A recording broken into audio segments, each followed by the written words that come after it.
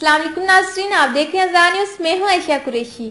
Major general नूर हुसैन हलाल इम्तियाजी military और तमगा बसालत तहरीक इंसाफ में शामिल हो गए। इन्होंने तहरीक इंसाफ में शमूलियत का ऐलान चेयरमैन तहरीक इंसाफ इमरान खान से मुलाकात के दौरान किया। मेजर जनरल नूर हुसैन ने कहा कि वो चेयरमैन तहरीक इंसाफ की क़ियादत और पार्टी मंशूर पर मुकम्मल इत्मीनान रखते हैं।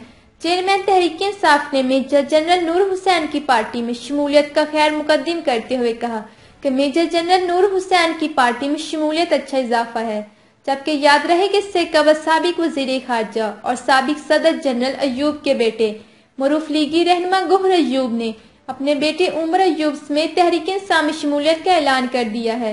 इनकी शमूलियत से तहरीक इंसाफ को खैबर पख्तूनख्वा के हजारा डिवीजन में सियासी बढ़तरी हासिल हो गई। यह तहरीक इंसाफ की बड़ी अहम सियासी कामयाबी है। साबिक वजीर खारजा गोहर अयूब और इनके साहिबजादे साबिक MNA और वजीर मुमलकत बराए खजाना उमर अयूब ने मुस्लिम लीग नून की तरफ से आमदा इलेक्शन में मुतवक्का तौर पर टिकट न मिलने की वजह से नून लीग को छोड़ दिया है और बाप बेटे ने तहरीक इंसाफ में शमूलियत इख्तियार कर ली। तहरीक इंसाफ की जानिब से उमर अयूब खान को मुमकिन तौर पर आइंदा इलेक्शन में कौमी असम्बली की नशिस्त के लिए टिकट दे दिया गया।